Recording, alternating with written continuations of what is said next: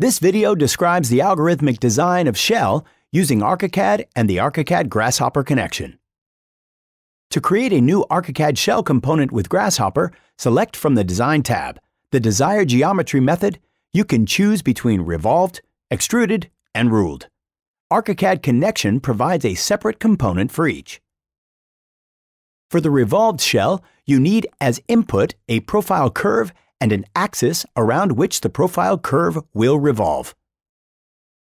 For the extruded shell, you need as input a profile curve and an extrusion vector, or any line that has to be perpendicular to the plane of the profile curve. The profile will be extruded along the extrusion vector. And for the ruled shell, you need as input two profile curves. Each of the three geometry methods has its own settings component. By right-clicking in the center of the component, use the Settings Component context menu to define the generated element structure, basic or composite. In addition, you can use the settings parameters to fine-tune the shell geometry or define its building material, composite attribute. You can connect ARCHICAD input nodes to set the composite, the layer, or the home story of the created element.